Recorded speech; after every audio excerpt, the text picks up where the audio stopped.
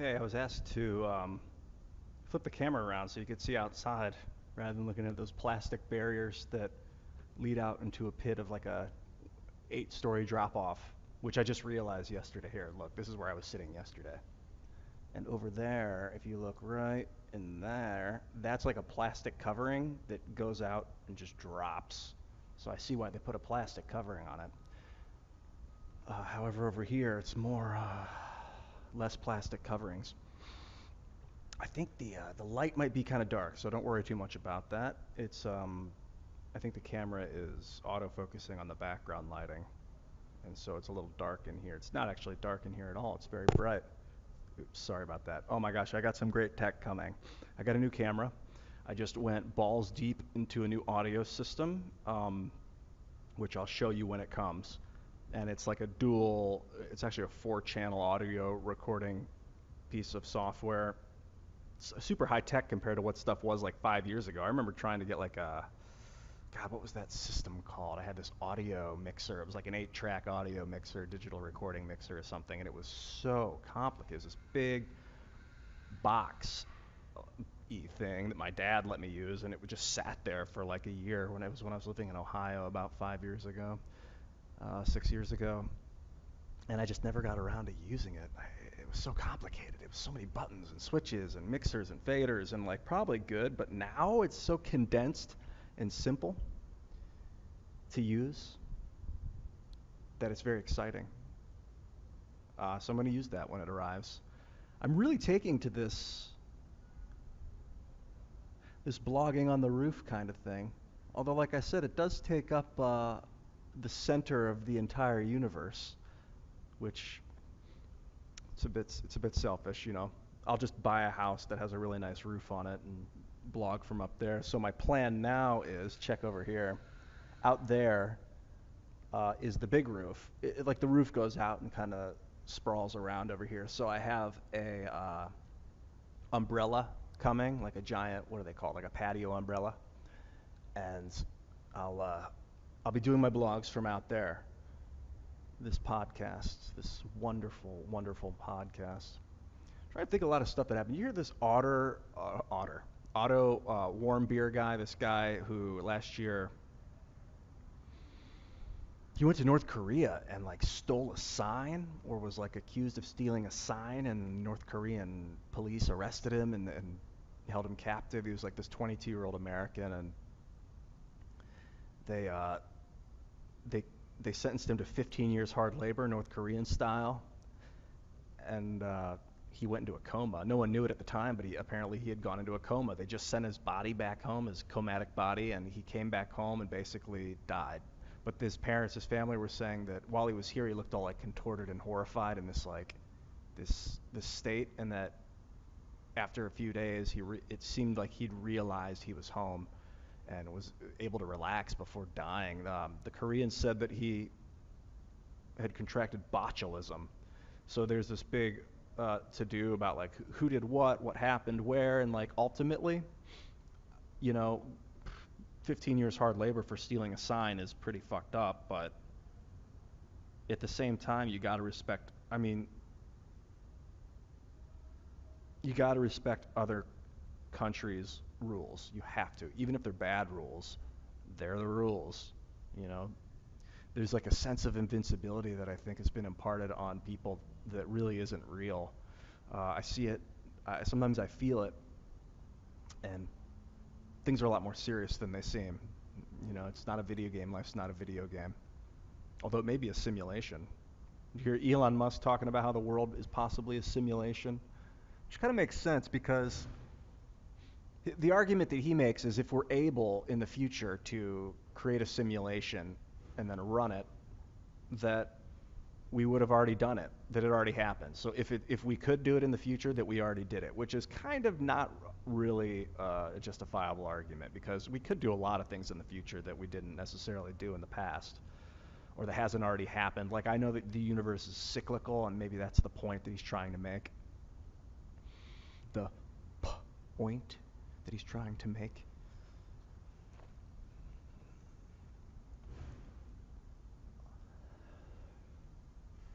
I also noticed I was pointing out to Jeff last night while I was editing a previous podcast and pointing at this area on my head, the between my eyebrows, and how it was creased. You know, sometimes you look at someone and it's, I don't know if it's called a furrowed brow or I don't necessarily, I do kind of believe this is a simulation, although I don't necessarily think that just because it could happen in the future is the reason that it has happened. It just seems like it is. I mean, we're a sensory machine, you know, we have 5 senses or 6 senses or however, sorry I keep bumping into that, however many senses we have. So that's like, we're simulating energy and pressure and translating it to sound, what we know of as sight.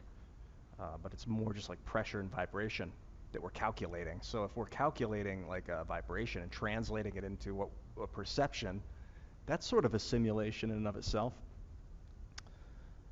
The crease in my brow, I'll get to it in a moment. By the way, I'm drinking water with grapefruit oil. And if you have never had this stuff, I'm not a big grapefruit, well, I am a big grapefruit fan, but I didn't used to be. It was the more bitter fruit. So if I'd eaten like a processed sugar and then I tried to eat a grapefruit, it's just so sour, so bitter. But if I don't have any processed sugar for a few days, if I don't eat any bread, which is packed with fucking sugar or breaks down into sugar if it's not already added into it, I eat a grapefruit and it's sweet.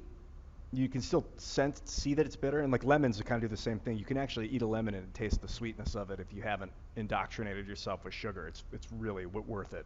It's another reason to get off of sugar, just so you can enjoy the taste of a lemon. But grapefruit, good God. So grapefruit like fucking drives me nuts. It pissed me off for so many years, but now with this grapefruit oil, I'm on fire. It's beautiful. It's so good. So I put a squirt in my water, and I get the benefits of grapefruit without actually having to eat one. Probably not all the benefits because I'm not getting the fiber, but I'm getting the deliciousness.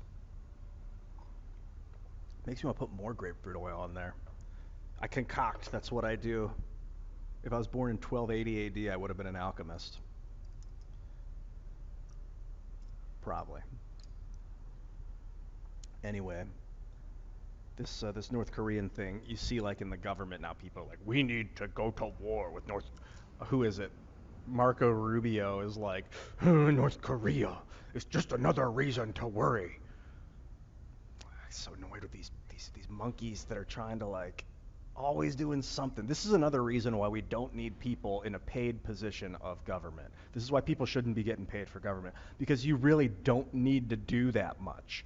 That whole organization is just like, what do we do next? They're just like, looking around for something to do, and then they end up making new laws that didn't need to be made, or like freaking themselves out about stuff they don't even need to be thinking about. Ultimately, the system, if we can set it up to work for itself, we can go back to enjoying life. And seeing all these people, and they're constantly twisting shit around. Oh my God, I don't think about it too much. I don't think about it too much because of the crease in my forehead. So I notice between my eyes, sometimes if I'm really into it, it starts to crease, which is like I'm squeezing my pineal gland, you know? I'm like really thinking about it. And I notice Rogan sometimes on his podcast will go through it. Yep, I brought him up again. I'm going to bring up Joe Rogan every day from now on. And it just is indicative of like overthought or forward thought. Like personally, when I'm watching someone, I would rather see a relaxed forehead, even if they're thinking about stuff. You know, if you can calmly think about it, maybe. But when I'm really focusing, really, really squeezing out the attention, man. I didn't used to say man with that accent, man. I think I saw it in a movie or something. They were like, yeah, man. Like, it was Keanu Reeves or something. Keanu. And he was like, sure, man. Yeah, man, I'm into it. No, man. It's my Ohio roots.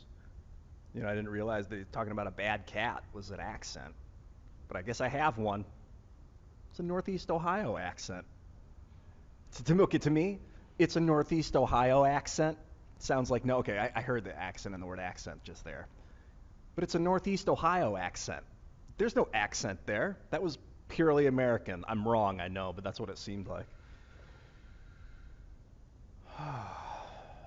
Sometimes you just gotta enjoy the green. Now, there's a lot of greenery up on this roof. I think it's doing me good. Make it a plant for my apartment. What's big in the news right now? The fact that we don't need a president? I think so. I think so. Oh yeah, I'm supposed to. I should really bring some topics to talk about. Hillary Clinton, Donald Trump. No one like the media. Oh, the media. This is the media, you know. This is the media. This is the mainstream media. YouTube, Google is the mainstream media. How many billions of views does it get every month? Mainstream, baby. It's mainstream. But some media outlets are talking about Hillary Clinton and Donald Trump. I shouldn't laugh about it, but it is like a funny, kind of ridiculous clown show. Like, why are these two old people the the only option? Why were they even considered like a binary? Like, I know people know that politics is not a binary system, and it was never intended to be a binary system. At least American politics was set up so that anyone could run for president pretty much if they got enough support. So you could have tons and tons of parties of people all working together. And then comes along this weird detached voting cycle, which is also kind of weird. Like, I don't think we should be voting in cycles. I think we should be voting whenever the fuck we want to vote. You don't have to wait. Daddy's not going to spank you if you talk out of turn anymore. You know, it's 2017 and we're adults, man. We really need to take control of this system. So we're faced with these two weird old people that think that they're trying to do stuff like it's 1970. And it's like it's so funny that it makes me hiccup. Like, it makes me spin my tires in excess. I know. Just slow down, get some traction, and then we'll move forward together. That's all we got to do.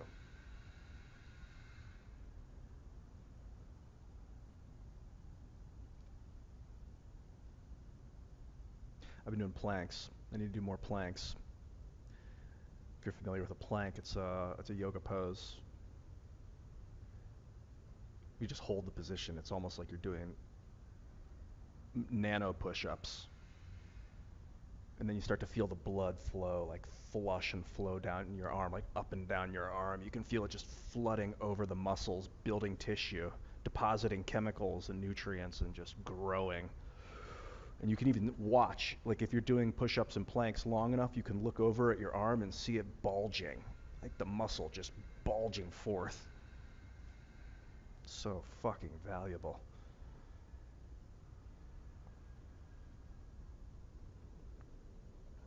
I didn't read any news articles today before I started talking, so I didn't really have a focused purpose or thing to bitch about.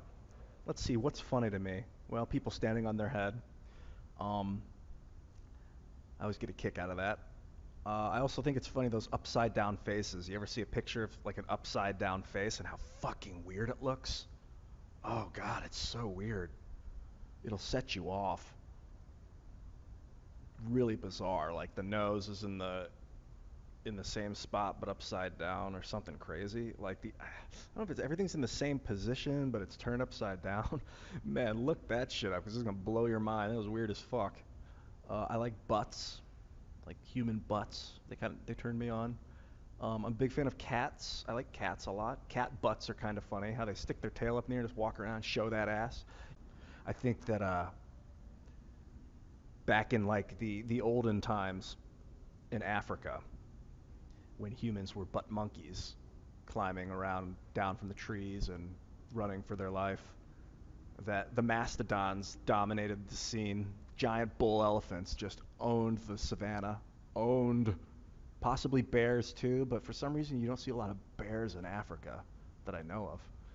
But I think the mastodon just tore shit up. These wild, dangerous bull elephants, because they're so smart, you know. And that humans were just a bitch. And cats, you know, cats struggled and they fought. And then one day, humans and cats started working together to take down the elephants because the cats could go for the back of their back legs, like their Achilles tendons, and just cut. And then the elephants would fall down. And when their head hits the ground or gets close to the ground, the humans can come out with spears and finish them off. And then they carved the Sphinx out of a mountainside. God knows how many tens of thousands of years ago. I thought it was like 13 or 15,000 years ago, but now it's looking like it could have been 30,000 years old. It's hard to tell. There's a lot of like ancient erosion on the Sphinx that predates any of the erosion from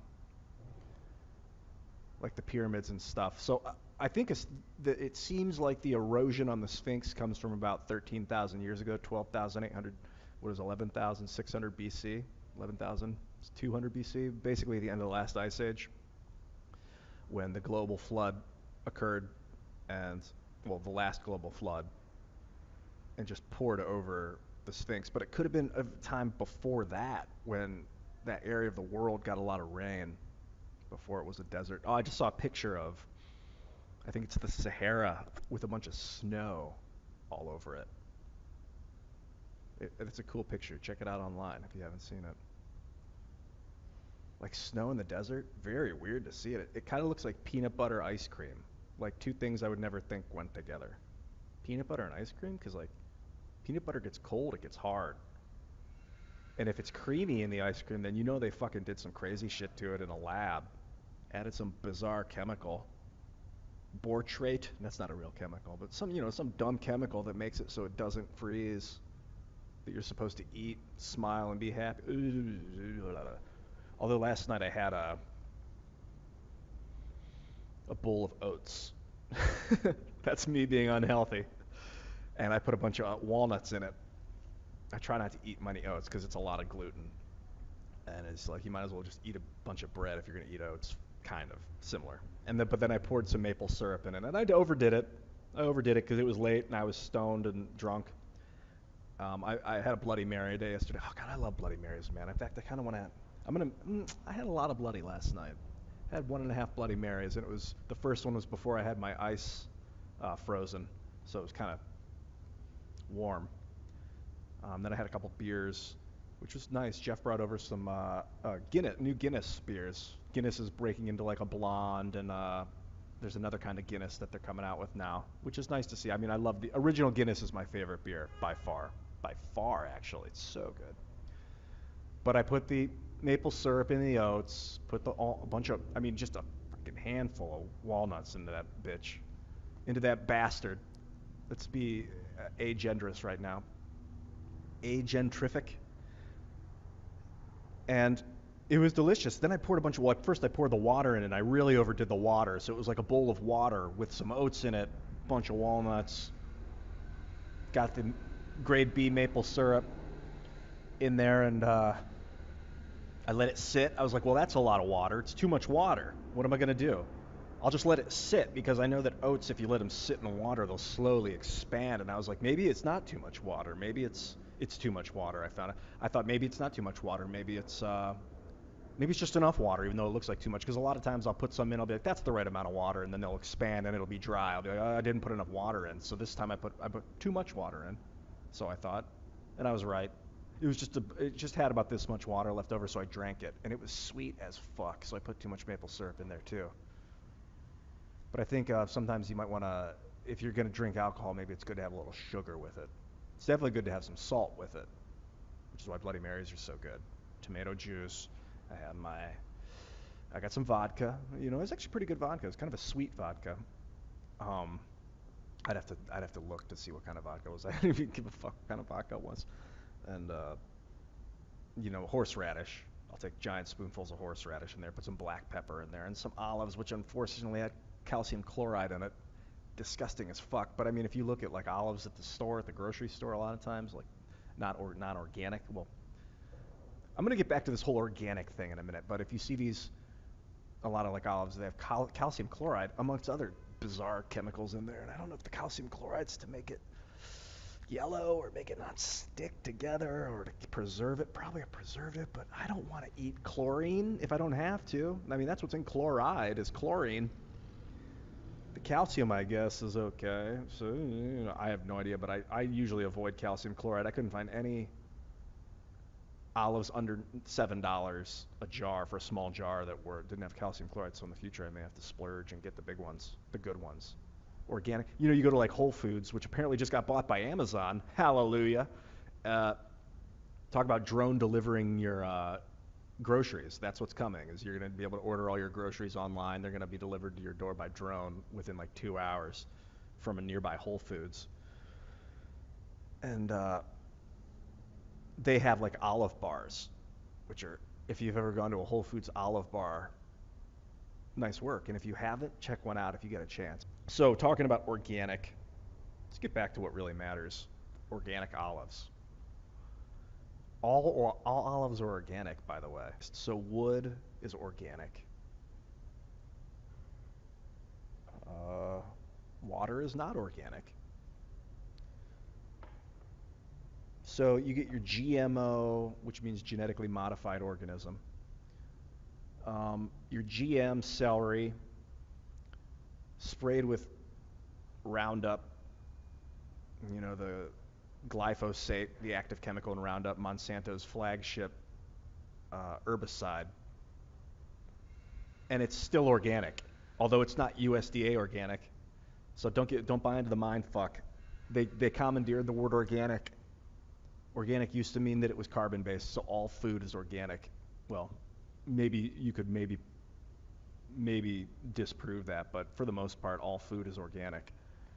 But it's not necessarily USDA organic. And why do you have to put a label on something that hasn't been treated with chemicals? Why not have to label the stuff that you did extra stuff to? Like the original shit shouldn't have to have a label. The original shit should just be called celery. Then you should be like poisoned celery or like herbicide treated celery, you know? That's the backwards thing. That's like the word prohibited. That always drove me nuts. Why is there a word for something that you can't do? Why doesn't prohibit mean you can do it? Pro means good. It means forward, yes, pro. This is when I was a little kid. They'd be like, yeah, crossing the street is prohibited. I was like, oh, so I'm supposed to do it because it's pro? And they're like, no, prohibited means you can't do it. And I'm like, well, why did you make a word for that? Why not just make a word for something you can do? Wait, maybe this isn't the right context for this, but I think you know what I mean. Like illegal. Illegal is just the word legal, but with an adjective, with an additive to it. Illegal. Like there's no word for something that's not good. That's the word is for the good thing, and then you make not the good thing for that. So like what prohibit is just such a fucking weird word.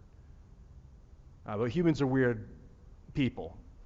They're weird creatures, man. So maybe we need to have these weird structures in place. One of the things I found as a little kid that confused me, that took millions of years of evolution to come up with, that you have to tell people, no, you can't do that thing. That thing, there's a word for that too. It's called prohibit. Hibit, what does that mean? Interesting root, hibit. I need to have a lexicon on my show.